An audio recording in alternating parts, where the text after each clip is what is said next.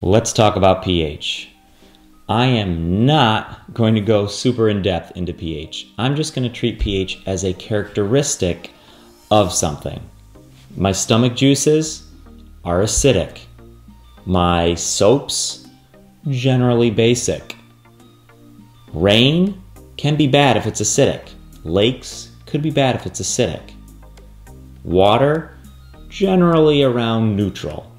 Those are the things that we'll talk about. It's just a characteristic of a substance, and it can be good or bad depending upon what scenario it's sitting in.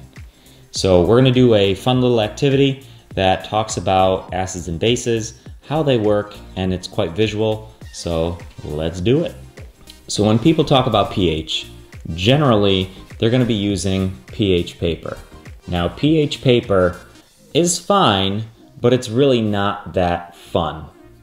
All it is this tiny piece of paper. Let me get one of these out of here if I can. It's another annoyance of these, is they're a pain to get out of here.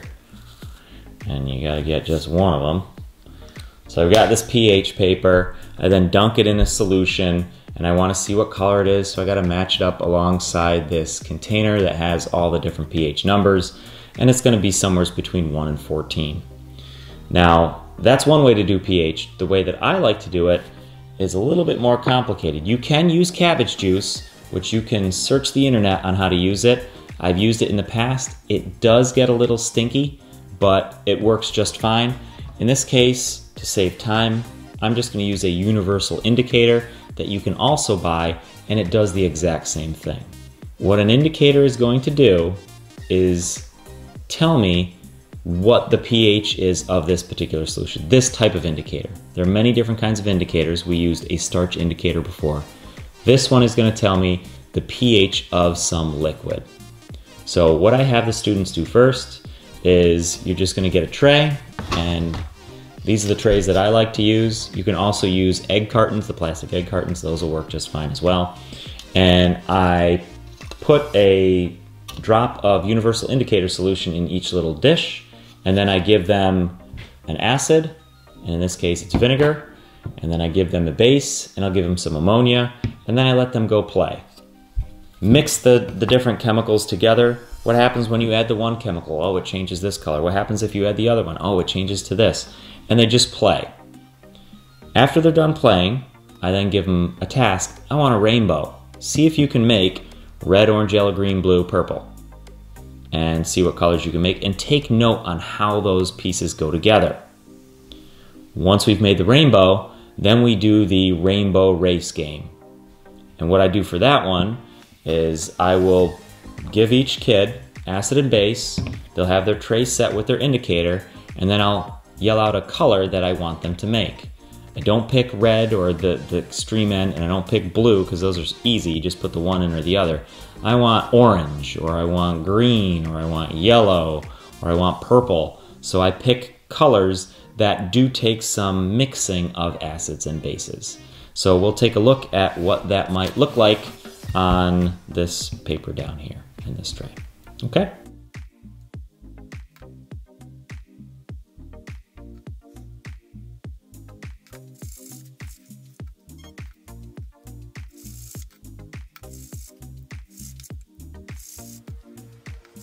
What we can see here is that things that are in the red, those are going to be more acidic. And if I add a base to it, I can actually bring it back to more of a neutral, which would be kind of a greenish color.